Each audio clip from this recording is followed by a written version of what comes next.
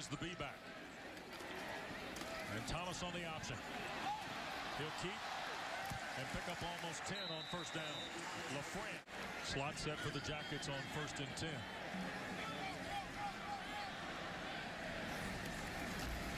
here's Scove's first carry. He gets almost 10. Maybe another first down, James. Big Patrick Scove. Now you've got Scove coming at you. That can be dangerous for a defense. Another first down toss this time. And here is Searcy inside the 10, out of bounds. Almost another 10-yard gain. Him yesterday, 18 inches of movement on each play is the goal. To push that defensive line back that much, then and then some. Thomas cannot avoid the sack. Blitz from front. You beeline it like that, when you heat it up and go right at him, don't give him a chance to move. JT from the pocket this time. Thomas trying to get back and will be pulled out of bounds. Nico Marley. That was pretty good for him last year. Almost 60% on third down. See if they can convert. He'll pitch it this time. Here is Searcy.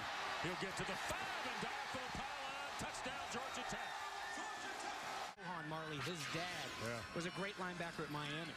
Dive play on 1st and 10 off the Georgia Tech 10. And or encouraging them as he was doing on the bench before they came back out. 2nd and 5 and a counter on the option read for Thomas. First down and more. And he'll step out of bounds up near the 30, and a marker in late on the play from the back judge is done. 2nd down and 5, and here's Thomas's first pass, and this is Michael Summers, a first down, stretching toward the 24-yard line. In because Darian Monroe, as Jen told us off the top, is suspended today. Dive play for Scove, and but that's illegal now. That's a flag. The guy doesn't think he's down. You shove him down. Now, that's a different story. Here's the counter again on 2nd and long. And the pitch, and Snoddy fumbled it. Loose change. Ball still bounding around, and the Green Wave have it at the 25 of Georgia Tech defensively. Offense back out with Thomas. And a quick pitch on the option. Searcy juggled it, kept his feet, and got a couple of yards before Jared Franklin tripped it. And the tone was set by this Tulane defense. They need to take care of it. Here's Thomas again, coming on the option. Kept it, spins, eludes, first down. Wow. Almost gave you the full catalog of moves there, didn't he? Little spin right there to move the chains. I see you Labor Day night, Braxton Miller. Let me show you what I got, right? Here is Scove, and just hammering away. Patrick, second effort to midfield, maybe. Corey Redwine from here in the Atlanta area. It's in that Orange Bowl game. Here is Scove again. Dive play behind left guard and left tackle. And Patrick Scove gets the first. Play matters. He's playing like a senior that really gets it, that every time he carries the ball, there aren't any more carries left in his college career. Here's Thomas, pumps, now throws, and it's Brad Stewart, the freshman, with the catch. Stewart and Marcus Marshall, pretty special athletes. First down and 10. Here's the toss, and this is Broderick Snoddy trying to find the cutback and get to maybe the 24-yard line. Eric Thomas, the middle. Big offseason, not only rehab, Broderick got married in June. And here is Marcus Marshall, 184-yard, 2-touchdown star of last Thursday. Atlanta. Like the Walking Dead, nobody on the streets. Third and short, Marshall will have the first down toward the 16. Running up and down the field, trying to punch it in again to start the second. Thomas on first down as we start period number 2 inside the 10. Cooper made a couple good tackles, no field today. And here's Marcus Marshall's second carry, and Tanzel Smart. 11th play of the drive. Here is Scove. Diving, did he make it? No. Well, he's ruled a touchdown here by the official on the near side. So Patrick Johnson's defense.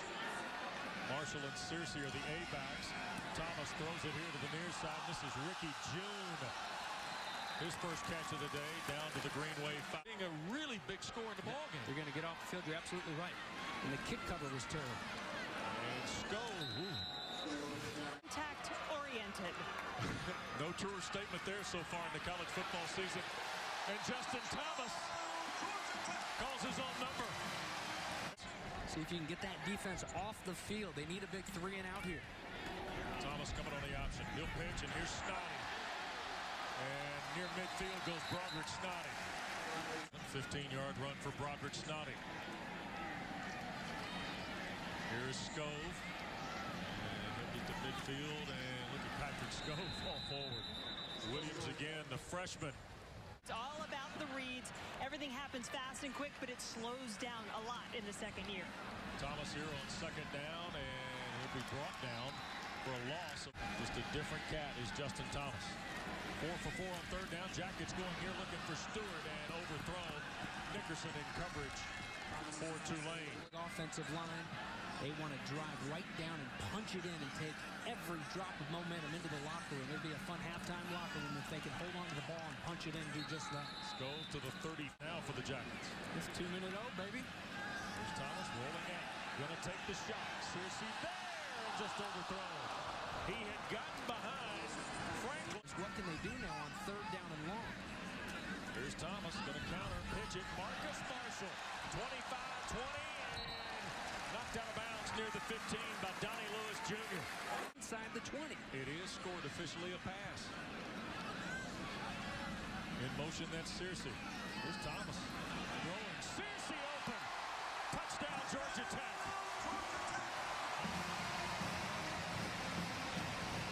Was the one series, the little window when they came out of the locker room, they weren't very good against Alcorn State. Quay Searcy, 9 yards on first down.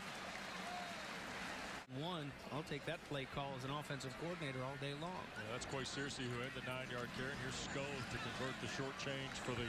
Let's keep an eye there on 52 and see what they've got for him. Right now lined up there in that spot is Jarrett Franklin, a little bit deep to spot. Here's the pitch to Snoddy. Midfield to the Greenway 45 goes Broderick Snoddy. The nickel back where he is again right now. There he is in the middle. There was a great cut block on him to make that play happen. Here is Lynch, the redshirt freshman from Norcross, and Lynch out of 2 tackles for a touchdown. 45 yards for Clinton Lynch.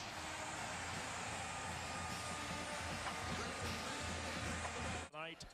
And a sellout house will look on at the Bull City Classic Duke. A nice win over Tulane last week. Here's a counter on first down, and this is Searcy picking up about 5.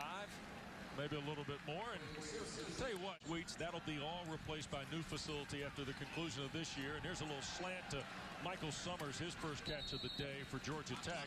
Converts a first. Cutcliffe has done, and you change the mindset, and you feel it's justified to start putting a lot of money into those facilities and into that program. Here's Thomas on the option. Justin, the keeper, down near the 25 of the Green Wave before. And take the wrong angle if you want to cut off the junior quarterback. Here's a counter again. Tulane plays it great. And there's Nico Marley. Get up and run. They're pulling 310-pounders for a reason. Yeah. You can't catch them. You got to go attack them. That's better. Thomas going to take the shot for Summers and the touchdown. A play action off the option. As you get a look at Matthew Jordan now coming in at quarterback. And here's a pitch and Taquan Marshall, the freshman from Hamilton. But short yardage goal line situations, Paul Johnson loved to use them last year. Scored a lot of touchdowns. Here goes Marcus Marshall on the carry across the 25 goes Marcus Marshall. About 20-25 in the slot in the win over Alcorn State. And here is Matthew. Pitches and Taquan Marshall reroutes himself on the option and going to run out of real estate and finally taken out of bounds. Thomas was over combined for the 38 total run plays today for Georgia Tech. Jordan in a quarterback draw.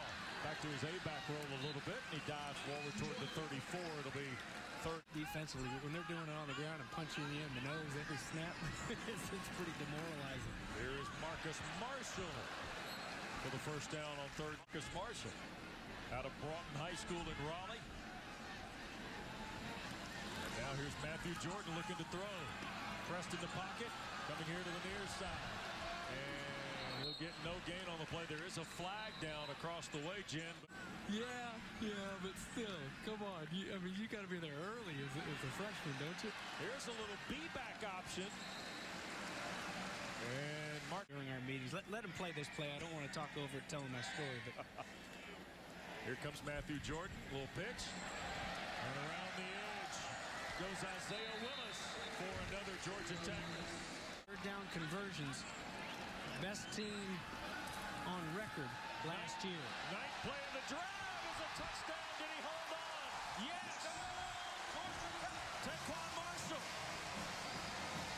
with Jimbo Fisher. Join Batesy and Obi Mihaly, Takeo Spikes, and Tommy Bell. Here's Matthew Jordan running the offense off the 35. Lots of room. Jordan midfield. Now he will sail 65 yards. Weeks, the Duke game, all kinds of miscues. And now here today. Here's Brady Swilling at quarterback now. Redshirt sophomore from Chatsworth, Georgia. And Marcus Allen, who you guys... Big-time Georgia Bulldogs. And here goes Marcus Allen. And he'll have the first down. And Marcus Allen has the touchdown as Georgia Tech goes over the 60 mark. Georgia Tech to start this 2015 season. The keeper picked up about 4 on first down. Heisman coaching Georgia Tech. That'll be a first down for Brady Swilling. And when you go to the 1918 season, Your take, being that you know what it means to play quarterback at this school, and get your take a little bit on what you've seen from Justin Thomas. Well, first of all, you got to start with poise. I mean, that's what he stormed and let the team ride on his back, and also allow those guys to make plays and understand that he has a lot of confidence in them, not trying to do it all. I think he's maturing very, very quick, but it's very exciting when it gets rolling. What do you think the toughest thing is for the quarterback to run this offense? Sometimes the stats don't show. You know, sometimes you just got to do your job. 1999 Heisman Trophy, and Georgia Tech on 4th down, and I believe Brady Swilling has fallen to the 46 of Tulane. 10-2 in 1998, a share of the ACC title, and a win over Notre Dame in the Gator Bowl on New Year's Day in Jack, presenting our country. Absolutely. Second and short, and here's Swilling on the toss. And coming to the near side for Georgia Tech to South Bend, Indiana next week to meet a Notre Dame team who is getting all it wants at Charlotte. Here's Swilling on the keeper. Final play of the game. Brady Swilling breaking free inside the 20. They'll move the chains, stop the clock to